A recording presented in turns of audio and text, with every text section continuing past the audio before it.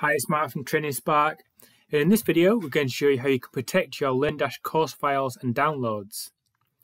And what I mean by that is you may have a course with specific downloadable resources in there. And what we want to do is prevent people who haven't bought or been given access to your courses from being able to download those. So firstly, I will show you what the problem is.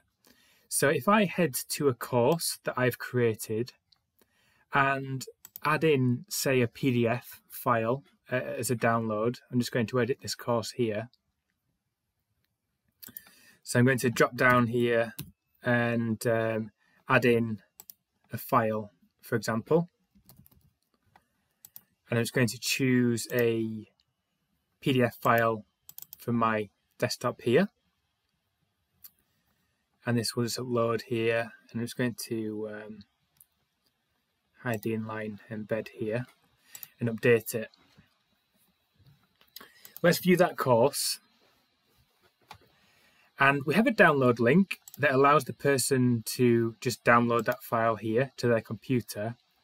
But the problem with this is that what WordPress does is store these downloads in the media folder, which means that they're not actually protected in any way. So if I right click on this and copy the link to this file and then log out of my platform and look at it as if I was a new person just completely coming to this site new and not having bought any courses or being given any access to any courses, I can click on that, I can put in that link and still access this download, which means that that link could be shared to anyone on the internet and they could click it and get that PDF without having to buy my course. So what we're going to do is add that media in a slightly different way that prevents that from happening. So these files would then be locked down to anyone who has an account on your platform. So I'm just going to log back in quickly here.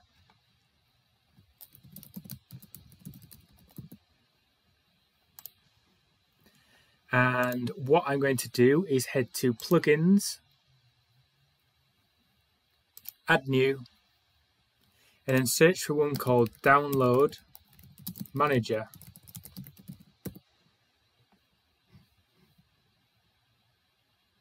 So there are a few here, but the popular one is this one here called Download Manager by W3 Eden Inc.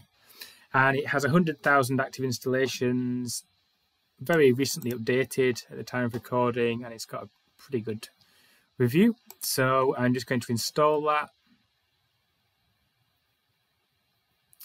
and activate it. So before I go any further, what I'm going to do is delete that download that I had previously on this page, because what we're going to do is replace it with something slightly different that's a bit more protected. So I'm just going to remove this file and update the page, and our page is back to how we had it before. So let's head back to the dashboard. And once you've installed that plugin, what you'll find is that you now have this downloads option in the sidebar. And there's a few options here, but we'll just go through the key settings that you would have or you'd need to use to create a file. So what you do is you create these files. So if you go to all files, you will find that any files that you create are listed here, but we have the option to add new. And we're going to add a new file for the one that we created here. So I'm just going to call this one My Protected Download. So that's just the name of the file as we're going to have it here. And on the right hand side here, this is where we can upload that file. So I'm just going to select the file here and upload it from my computer, and it'll upload here on the right hand side. So we've uploaded our PDF document here. If we scroll down, what it does is it creates this download package which has various settings associated with it. So with that download, we can add things like potentially a version number, a limit or a view count to it if we wanted to, add a manual size to it if we wanted. But the key thing here is that we want to choose who is allowed access to download it. And at the moment it's set to all visitors.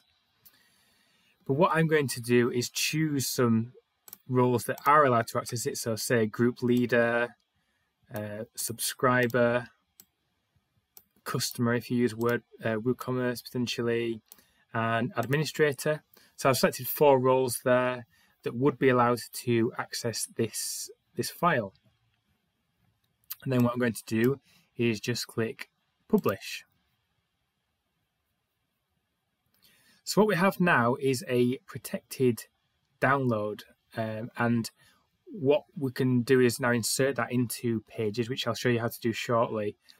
But it will only be available to these people who are logged in, and subscribers, that the lowest level of logged in user you would tend to have on a WordPress platform.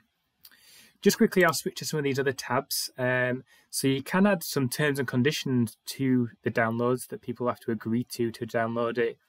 Also enable a password if you want to, or capture on these downloads. I'm going to leave those disabled, but those are useful features that you might potentially look at. You can also add icons, and the file I added there was a PDF, so I'm just going to choose the PDF icon just to make that look a bit more interesting when they embed that onto a page. So we've created our protected download there now. And what we now can do is embed these into our course content using what are called shortcodes. And you've probably seen these before, but it's basically a code that you just paste into your course content and it will now show this protected download. So I'm going to head back to the site now and go to all courses and then edit the course that I previously edited to put in that download. I'm just going to drop down at one here and then just paste in that shortcode that I just copied, and it just looks like this: WPDM_package, and then each one will have its own ID. We can now click update, and if I now view the course,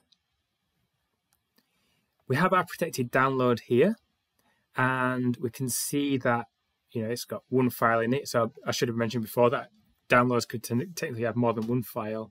We can see how big it is. We've got this icon that we chose there, the PDF icon, and the option to download it. And because I don't know if you can see that, but that did download, and that's because I'm an administrator logged in at the moment. But the good thing is we don't have a way to copy this link and give it to someone else. It protects that download in such a way that, say I copied the link and then logged out and then pasted that. So if I was accessing this without looking at, I just wouldn't be able to download this file. It just gives me no option to do it. So it's now protected, and it's not something that people will be able to share with other people. And it's just a much more locked down way of managing your files. So it's a great way to protect your course content and your assets, to make sure that they don't inadvertently get shared with other people. And definitely a nice plugin to have on your platform. So I hope you found this useful, and if you did, please give the video a like, and if you'd like to see more videos like this, please subscribe to the Training Spark YouTube channel.